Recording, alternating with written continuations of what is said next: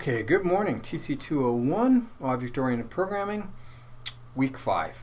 Alright, so as I mentioned before, the Monday class is going to be basically work on your project, work on things you need to do, kind of the Ask Me Anything class, although we'll spend a lot more time talking on the Thursdays.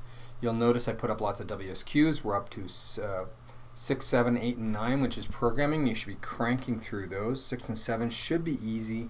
8 should be moderately difficult, but you already did it last semester probably. And 9 might be more of the challenge.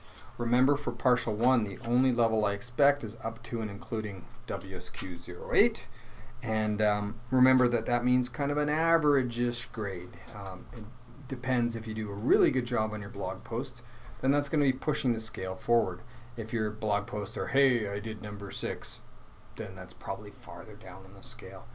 You'll also notice the website's still kind of busted with the images, but I'm not too worried about that. Things are still coming in. So we'll see, here's FinTech, which if I remember is Dustin.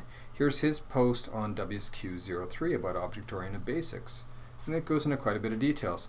One thing I'd suggest maybe is put in some hashtags in the places where there's a keyword like encapsulation. You could hashtag encapsulation that in your blog post. It makes it look a little funny, but then those things are going to pop out here in our tag cloud. So you might want to think about hashtagging things like polymorphism, encapsulation, inheritance, all the keywords of our course. So crank away on that. There's looks like Dustin was busy doing some WSQs. That's good. Catch up.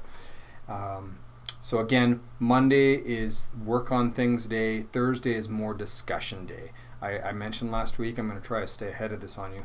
For Thursday, I expect you to have watched this video, the Understanding the Object-Oriented Analysis Design Processes.